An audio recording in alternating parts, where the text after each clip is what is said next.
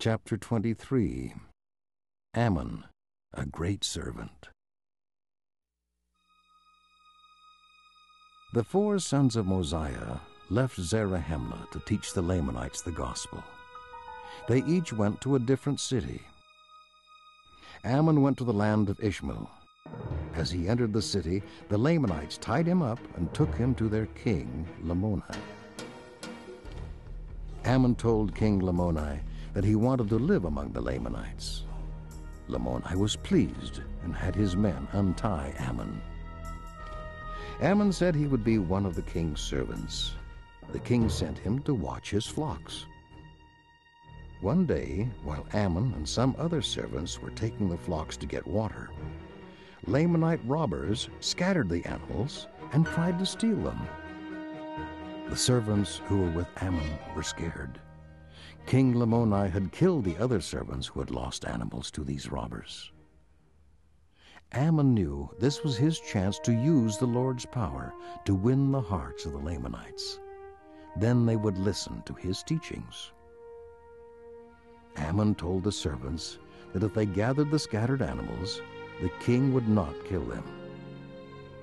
Ammon and the other servants quickly found the animals and drove them back to the watering place.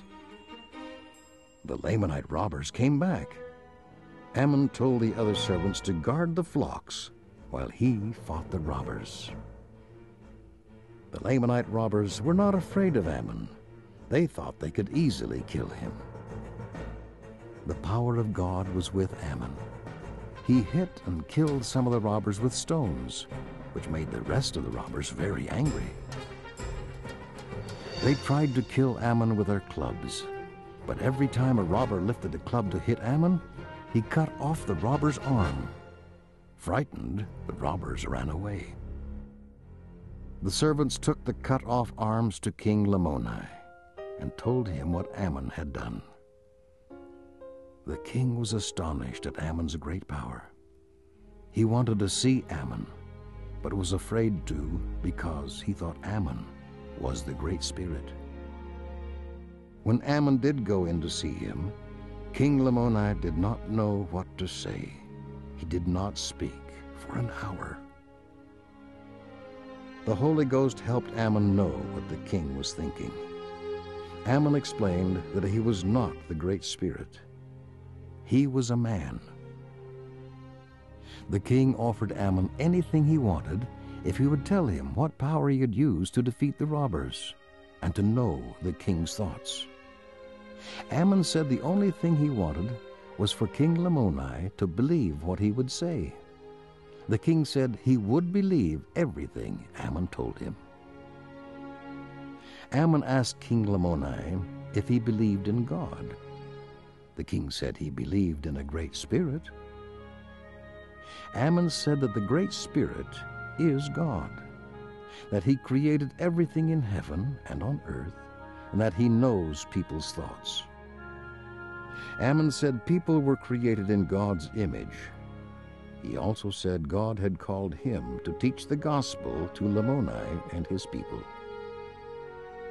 Using the scriptures, Ammon taught King Lamoni about the creation, Adam, and Jesus Christ. King Lamoni believed Ammon and prayed to be forgiven of his sins. Then he fell to the ground and appeared to be dead. Servants carried the king to his wife and laid him on a bed. After 2 days, the servants thought he was dead and decided to bury him. The queen did not believe that her husband was dead. Having heard of Ammon's great power, she asked him to help the king. Ammon knew Lamoni was under the power of God. He told the queen that Lamoni would awaken the next day. She stayed by Lamoni's side all night.